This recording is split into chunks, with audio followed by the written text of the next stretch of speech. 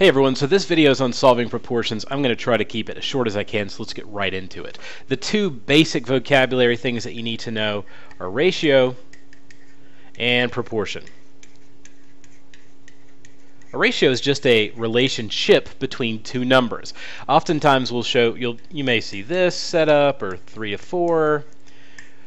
What you're most likely to see when dealing with them in algebra anyway is them being set up as fractions. So 3 out of 4. That's our relationship. There's 3 here and 4 here.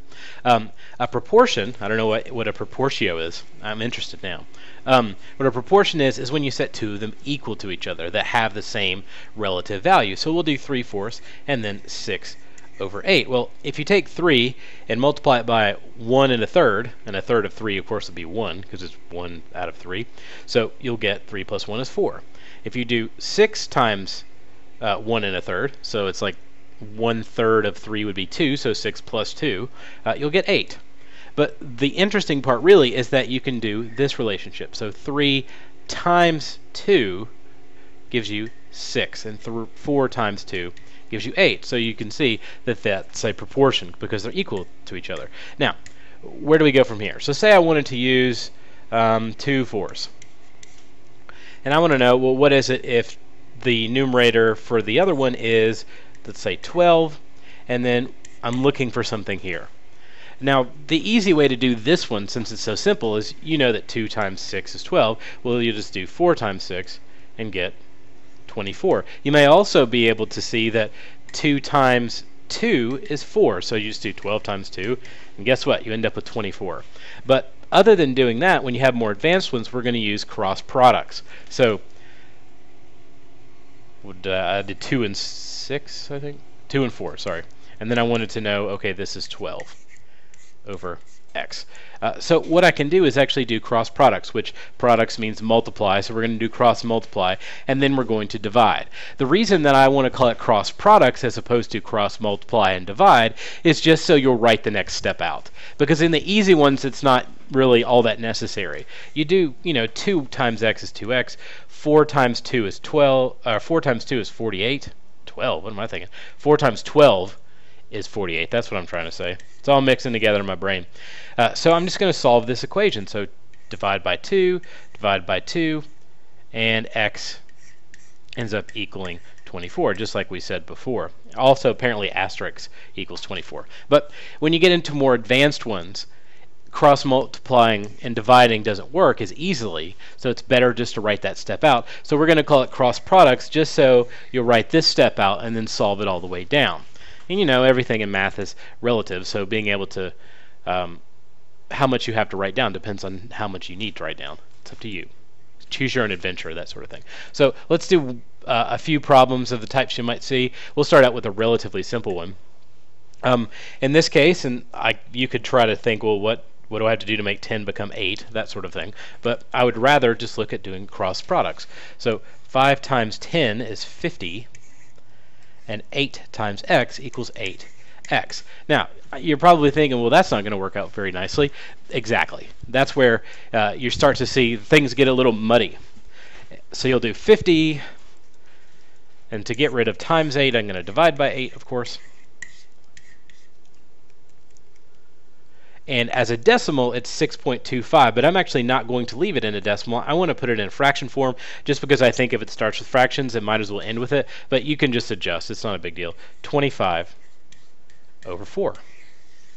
So there's that one. Pretty simple stuff. Now, from here, the next one is a little bit more advanced, and these are the ones that cross multiply and divide doesn't really work. Well, it does in a way, but it's harder to do without writing it down. So we'll use cross products like a champion. 5 times 10, apparently this problem set, which was picked at random, by the way, is really excited about the idea of 5 times 10.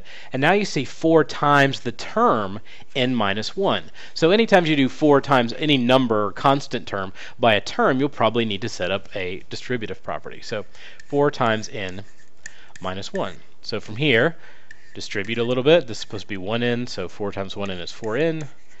4 times -1 is -4, which we'll treat as -4.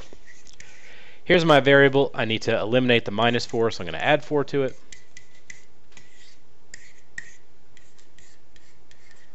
And 50 plus 4 is 54. We're in the final stages where I need to divide.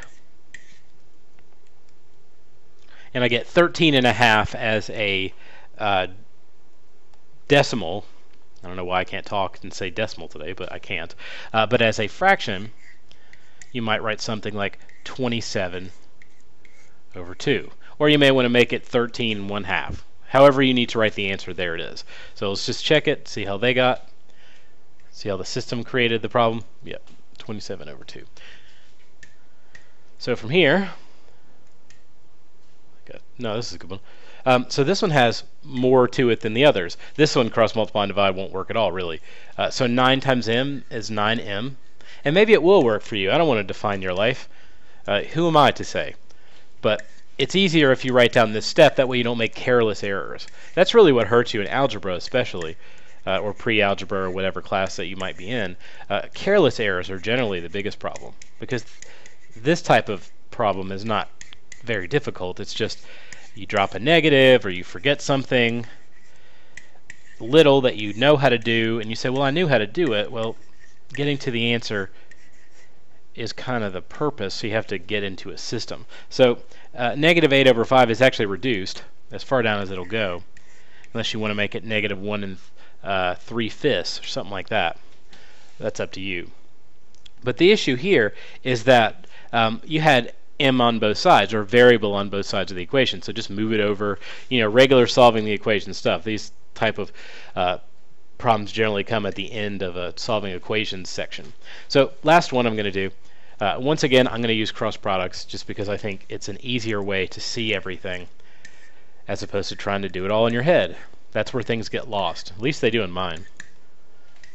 Of course, I also lose my car keys, and I don't lose them in my head, I don't think. CT scans will determine that later. Anyway, so draw the line. You're going to do the distributive property here, 9r minus 81. CAT scan, that's what I meant to say. Plus 15. So I'm dealing with this. I need to bring together my universes of my r's. So in order to get rid of plus 3, I need to subtract 3, and this is supposed to be an r. As you can see, when I try to draw or write quickly, draw, write, whatever, I was making them together, drite. When I drite quickly, I make that kind of difficult to read mistake. So in order to get rid of minus 81, I'm going to add 81.